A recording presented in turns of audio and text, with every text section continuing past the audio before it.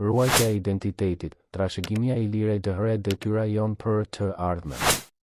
Shqipëria, si një vend me histori dhe kulturë të pasur, është një miksim i të shumtave. Në shekuj, ky vend ka qenë vendi ku janë ndeshur dhe janë përzgjedhur shumë ndikime të ndryshme kulturore dhe fetare. Ky ndryshim i pasur është një trashëgimi e çmuar, por në disa raste ka pasur një tendencë për të pranuar dhe përqafoj fete të tjera para fesë së tyre të vjetër, duke harruar identitetin e tyre fetar të unikë.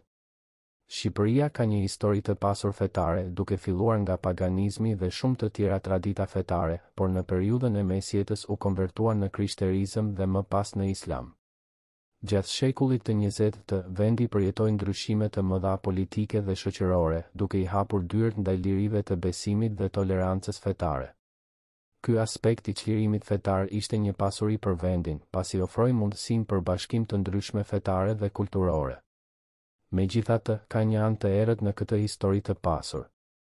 Në disa raste, duket se shqiptarët kanë harruar të mbrojnë dhe të vlerësojnë fenë e tyre dhe traditat e tyre fetare. Në vend që të promovojnë identitetin e tyre fetar dhe kulturën e tyre të pasur, disa njerëz janë të prirur të pranojnë dhe të përqafojnë fete të tjera para atyre të tyre. Kjo mund të shihet si një lloj kompromisi për të përfituar nga avantazhet e bashkëjetesës fetare dhe kulturore, por gjithashtu mund të shihet si një humbje e identitetit të vërtet fetar dhe kulturor. Në Shqipëri, është e zakonshme të shihni njerëz që janë të prirur të festojnë festa të ndryshme fetare, edhe pse ata nuk janë pjesë e atij besimi. Në këtë mënyrë, ata shpresojnë të përfitojnë nga festat dhe traditat e tjera fetare. Për shembull, shumë shqiptar festojnë Krishtlindjet edhe pse janë musliman, ose festojnë Bajramin edhe pse janë të krishterë. Kjo ka ndodhur për shkak të shpërndarjes së komuniteteve fetare dhe traditave të përbashkëta që janë krijuar ndër vite. Megjithse pranimi i fesës së tjetrit është një akt i dobishëm i tolerancës fetare dhe kulturore, duhet të ketë një kujdes i madh që kjo nuk të çojë në humbjen e identitetit të vetëm. Është e rëndësishme që shqiptarët të kujtojnë dhe të vlerësojnë fenë e tyre të vërtetë dhe traditat e tyre të pasur fetare. Nuk është e nevojshme të harroni ato për të përqafuar fete të tjera. Shqipëria është një vend i pasur në aspektin fetar dhe kulturor. Identiteti fetar duhet të mbrohet dhe të ruhet, ndërsa ndërlidhet me vlerat e tolerancës dhe bashkëjetesës fetare. Pranimi i fesë së tjetrit është një gjest i bukur, por të mos harroni kurrë premtimin ndaj vetes dhe identitetit tuaj. Pasi po shohim se para familjes dhe Shqipërisë, disa prej nesh po vendosin fenë arabe ose katolike para identitetit fetar shqiptar që kanë ngelur.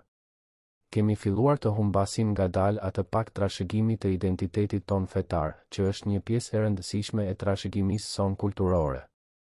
Po ecim në rrugën e humbjes së identitetit ton fetar, duke u bërë një kombë që nuk e njeh më prejardhjen dhe kulturën e vet kushdo që kalon të ne, qoftë turk, krishter, musliman apo besimtar i ndonjë feje tjetër, është i mirëpritur dhe respektuar në tokën tonë. Megjithatë, duhet të pyesim veten se a kemi arritur në një pikë ku e kemi humbur vetdijen e identitetit ton fetar? Është koha që të kujtojmë se trashëgimia jonë fetare është një pjesë e çmuar e historisë sonë, dhe është detyra jonë ta mbrojmë dhe ta transmetojmë atë te brezat e ardhshëm. Në këtë mënyrë do të respektojmë jo vetëm fëmijët tanë, por edhe kujtimin e të parëve tanë që kanë kultivuar këtë trashëgimi me shekuj. Ndryshe nuk do jemi më pasardhës të ilirëve, por do ju tregoni fëmijëve që jeni arab, turq dhe katolik. Po e trajtoni katolicizmi dhe muslimanizmin më mirë se vetë papa dhe krerët musliman. Ky artikull nuk synon të shprehë urrëtie ose ofendim ndaj fesë, por përpiqet të shqyrtojë gjenezën ilire dhe të promovojë ruajtjen e identitetit ton. Ju po ua lini këtë trashëgimi brezave në vijim. Humbjen e identitetit.